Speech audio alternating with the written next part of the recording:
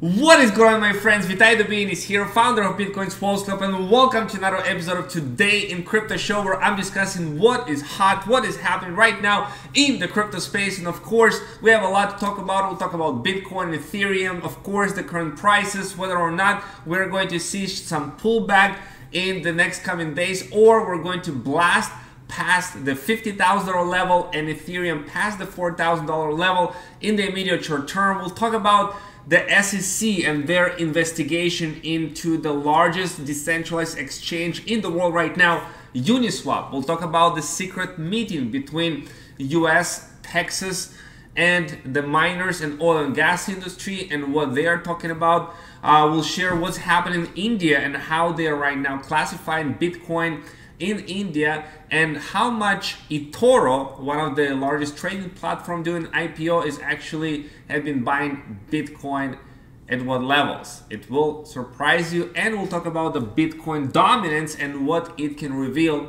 also Ethereum dominance for those coins. So we have a lot to cover. Let's get this started. Right now we are in a market cap of $2.4 trillion almost.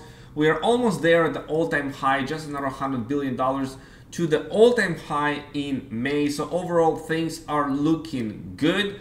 We are seeing Bitcoin is struggling a little bit at the $50,000 level, but the bears, watch out, because if we can convincingly move past the $50,000, the mark to $60,000 will be not so long one. Ethereum is also struggling at the $4,000 level currently, and other altcoins are outperforming Bitcoin by big time in the recent weeks.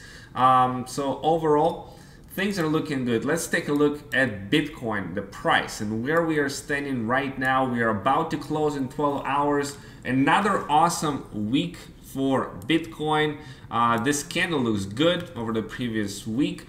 And overall, things are still uptrending. The bulls are in control. However, we do need to see more volume coming in. If we zoom in a little bit closer on the 1 hourly chart, we can see a descending triangle forming right now, and it looks like it attempted to break it out just a couple hours earlier, but it was rejected and right now confirm a support. So let's see, we need to see some more volume coming in to confirm. This can easily go up, and it can easily go down as well. Right now is not too clear, but overall the trend is your friend until the end, and the trend is definitely looking good for Bitcoin.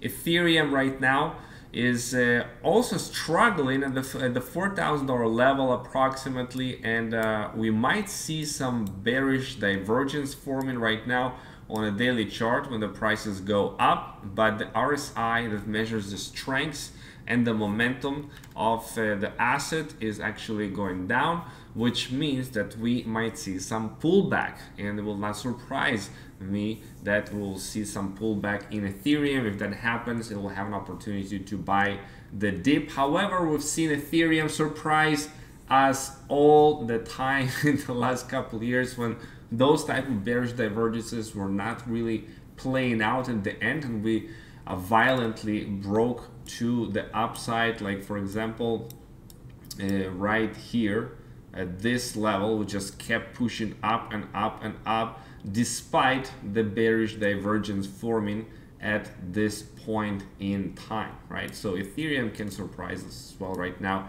We do need to see some more volume coming in. Just be careful right now, be careful, because we easily can pull back any moment. Now let's take a look at the dominance of Bitcoin and Ethereum and what we can learn from it. Now, it's not a surprise that we can see the Bitcoin dominance is going down with time. This is the all-time for Bitcoin because more coins are entering the market. Ethereum is getting bigger. We have DeFi space that is booming right now past the $100 billion. So we are definitely seeing the trends that Bitcoin attempted to break out right here, and it had a failed twice double top right here at 68%, right here at 69%, and then we started to climb down and fall. This is where the altcoins absolutely boomed. And you can see this is a multi-year long chart where Ethereum first broke it right here back in 2017, and Ethereum reached 20% right here. It struggled a little bit right here 2 times, and then finally it broke it right here towards 31%. The Ethereum actually was 31% of Bitcoin price back in June 2017. Since then, we were on a multi-year downtrend for the Ethereum dominance, as you can see, creating lower highs and lower highs. And finally, recently, right here, after many years, on May, 17th of May, we did finally break up, and Ethereum broke out to here towards 19%. And it stayed a little bit here for 20%. You see, touching 20% exactly on 9th of August 2021. So if we can successfully break the 20% Ethereum dominance, Ethereum will be like a rocket ship, and it can take it all the way to $20,000. So that's very exciting to see. We'll need to follow up with this and see how well Ethereum dominance is really able to break the 20%. And if you take a look at the other coins beside Ethereum, all of the other coins previously were briefly touching right here for a very short period of time. The dominance of other coins, part of Bitcoin, has actually been more dominant, and right now you can see it's 19% standing. So overall, the altcoins are looking good, and it will not surprise you guys that as Bitcoin can climb a little bit, maybe do another 2x, the other altcoins have a much bigger chance to do much more than 2x, 3x, 5x, 10x, and more in some of the other coins, and will reflect in the graph. All right, let's talk about some important things in the news. First is I want to share with you about this secret meeting between the Bitcoin miners and oil and gas executives. This time it was over 200 executives that they met in Texas, and they actually discussed how they can use the natural gas that is wasted right now, a lot of it, and help the miners that are moving from China to Texas, to welcome them and to provide them opportunity to have cheap electricity for the Bitcoin mining, and create this kind of win-win scenario. So this is very, very good for the industry. This guy that organized it, he had an orange pill, which means back in November 2020, he was convinced. Right? He was a fiat mine person, but he was converted into a full Bitcoin believer, right? So a month later, he co-founded Olympia Creek Technologies, which powers Bitcoin mining rigs, which flared, vented, and stranded natural gas assets. So right now, they're discussing how more demand is rushing to Texas, and how they can accommodate those Chinese miners looking for a new home for their mining. So that's actually happening. Okay, like for example, this Bitcoin miner Alejandro de la Torre, that was born in Spain, spent years minting Bitcoin all over the world, and China including. And when Beijing cracked down on all things crypto, de la Torre got a call from his boss at 3 a.m. telling him he had to go to Texas, baby. Since then, he's been shipping his new generation mining gear to the United States in bulk. So Texas is definitely welcoming new crypto miners from China and other places, and are exploring how they can take the gas essentially and use it in mining. Now, for more regulatory clarity in India, finally, after years of being it almost like illegal in India, right now cryptocurrencies are going to be treated as commodities, and if they are commodities, they're going to be taxed, which means they're legal, and people in India finally can freely buy and sell crypto and pay taxes accordingly. But this is a movement in the right direction for India people. So that's very, very good. Bloomberg senior strategist now calls for Bitcoin as being a global reserve asset. You know, gold was a global reserve asset until 1971, when the President Nixon has abandoned the gold standard. And right now, essentially, Bitcoin can take the role of this global reserve asset on the path to $100,000 per one Bitcoin.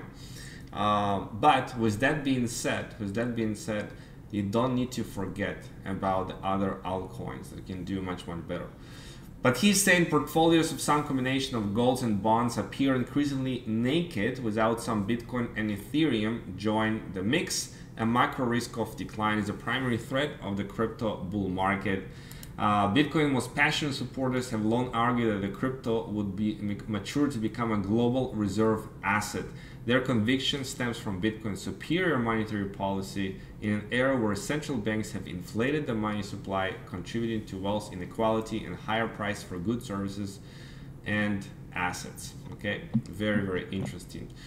Next up, September usually was a bad month historically for Bitcoin. The last 4 or 5 months are actually negative red months. However, if we can break the $50,000 mark, we can have this momentum to carry all the way to $60,000. And this stock to flow model, we are deviating from it slightly right now, but it's not the first time that we have deviated from it from before. So we may be very well on track. Now, eToro is about to do an IPO at an explosive growth, 22 million customers around the world, and essentially they were buying Bitcoin for 10 bucks. Yeah, they, as low as $5, $10, they've been buying $50,000 of Bitcoin at average price of about $10 to $20 per Bitcoin. So right now, those Bitcoins are worth $30 to $40 million. So it pays off to hodl. To hodl Bitcoin over the long term, really nice. And this is what's happening. A lot of these companies will not really share how much Bitcoin they have been buying before. They're not like MicroStrategy that has been vocal, that has been very transparent with everybody, how much Bitcoin they have acquired as a company. Here we go, eToro just now revealed, hey, we've been buying Bitcoin actually from 10 bucks. And a lot of more companies will come out of the woodway and say, hey, we've been buying too, right? Twitter seems to be testing right now the ability to display Bitcoin and Ethereum addresses on Twitter profiles. That will not surprise me, as Twitter's CEO, Jack Dorsey, is a Bitcoin maximalist. And essentially, this is a good thing towards this direction, when people on Twitter can set up their wallet, use the Lightning Network of Bitcoin, and people can be tipping essentially on Twitter using Bitcoin. That's a step in the right direction. Now, speaking about some competitors to Ethereum, we have Solana been making a lot of headlines. We have Jason Derulo, very famous artist, tweeting, "I'm riding Solana," which means he bought Solana. And not many other artists and singers are talking about Solana actually. And Jason Derulo spoke up, which is good things for Solana. Finally for today, this is the essentially reported investigations by the SEC, the US-based SEC, into Uniswap Labs. And you know, Uniswap is the largest by far today crypto decentralized exchange in the world, the DeFi space, and regulators are attempting to catch up to DeFi. They want to investigate Uniswap. Why? Maybe a broader essentially legislation is coming into the DeFi sector. For now, the regulators have been quite confused and not really that much understanding involvement into the decentralized finance, decentralized exchanges. So they're trying to tap into that more, learn more about how Uniswap works, what they are doing for marketing, and because DeFi became so big. It's right now, the DEX has reached nearly $163 billion in volume. And here's what some people have to say about it, about this investigation, UNISWAP. UNISWAP is everything good about America. The tech leadership, innovation, massively successful, produces massive revenue. Everyone is happy with UNISWAP. There are no complaints. So the SEC is not protecting US, they're protecting someone else. Here's what Jake Chervinsky is saying. Imagine you're a regulator looking at the wide world of crypto. You see overt frauds, pulling rugs, 2017 Vaporwave ICO still pushing their tokens, copy-paste DeFi projects, pumping and dumping on centralized EVM forks. You think this and think Uniswap. I'll go after Uniswap. Like they are going after Uniswap. Here's what Eric Verhoops has to say. There is no universe in which SEC will investigate a profound innovation like Uniswap. This has finally occurred isn't interesting. What is interesting is whether SEC can form any legally coherent allegations and whether such allegations can affect the Uniswap protocol. And remember, and this is critical, Uniswap is the name for two things: the centralized company Uniswap Labs and a decentralized open source protocol Uniswap, the exchange. The latter is forkable, the decentralized, the decentralized open source protocol is forkable, immutable, and answers only to its own code. Yes, the code is there. The code is there. So we'll see how this is going to progress. And if you wonder how big this world of decentralized exchanges, it's huge. It is massive. If you don't know how many decentralized exchanges are built on the top of the blockchains, check this out, right? This is decentralized projects on Phantom, on Polkadot, on Terra, on Cardano, on Avalanche. Here's on Polygon, here's on Solana. This is all DEXs, right? Here is on Binance Smart Chain. Look at this. Baby Swap, Soup Swap. This world of decentralized finance is so huge. Ethereum, Uniswap leading the way, but there is also Dodo, 0x, SushiSwap, QuickSwap, 1inch. All of these are decentralized exchanges. Yes. And also NFT guys, the Sotheby's Bored Ape bundle could fetch $18 million in sales.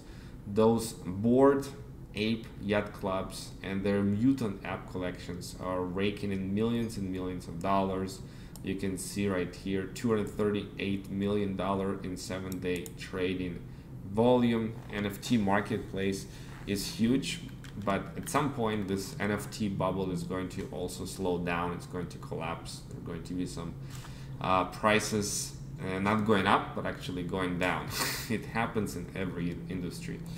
And if you want to learn and discover how you can receive reward daily, on a daily basis, and triple your money passively with the world's strongest blockchain alliance membership, this is a multi-billion-dollar group that you can align yourself with. You can go to cryptorewardsdaily.com to learn more about it and check it out. Absolutely amazing what they are doing. With that being said, hopefully you have a fantastic day. Please subscribe to Bitcoin's Walls Club group and channel. Support it. Put a like. It helps to help more people to watch the news, so you can spread more goodness and more message about what is happening in the crypto space, so you are aware, so you already know. So have a happy Sunday, a blessed week, and I'll see you in the next episode of Today in Crypto Show.